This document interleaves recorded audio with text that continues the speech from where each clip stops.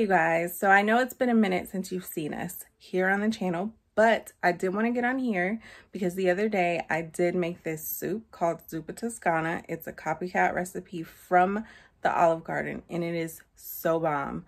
But I recorded myself making it and, you know, did step-by-step instructions. And then I also will put the link to the recipe in the description box. But it is such a perfect soup for like a rainy, cold night. And it was a hit in our house. Even Julian ate soup. And I mean, Julian don't eat soup. He does not like soup. So he murdered it. So I really hope that y'all try this recipe. It is super bomb, like I said. And here are the next few clips are of me making the soup. Hope you guys like it. And if you do actually make the soup, comment down below and let me know how you liked it, because I know we toe it up.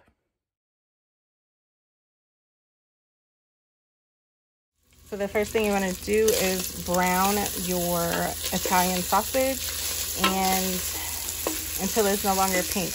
Now, there's bigger chunks in here and you want to try to get them kind of small because in the soup they're actually kind of small. I didn't break it up as much because I spent time cutting up my onions.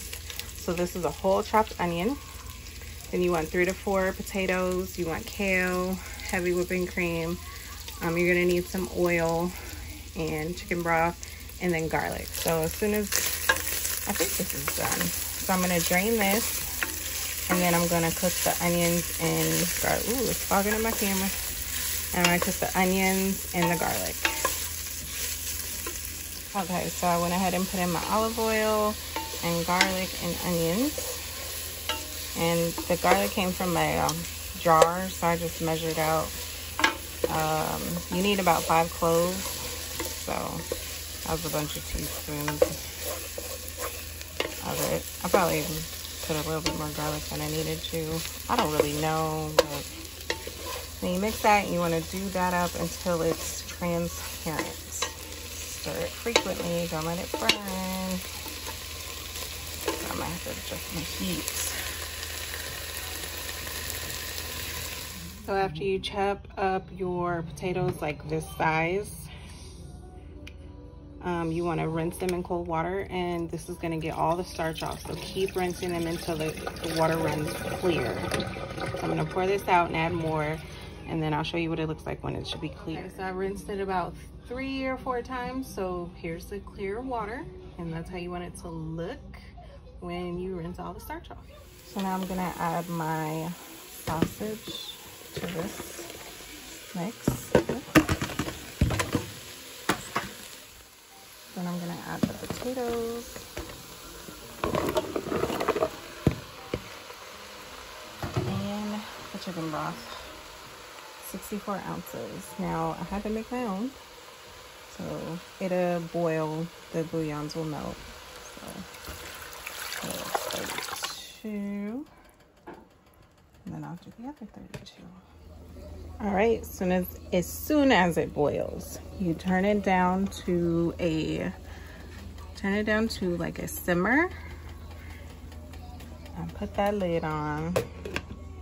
Bam, I believe for about 15 minutes.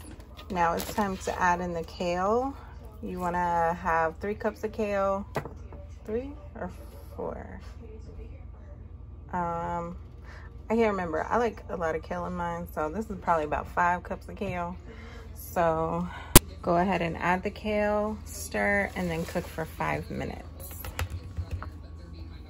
After the 5 minutes, go ahead and remove the pot from the heat so that the soup can cool down a little bit. You don't want it to be scalding hot when you add in your heavy whipping cream. Once the heavy whipping cream has been added, go ahead and stir it up.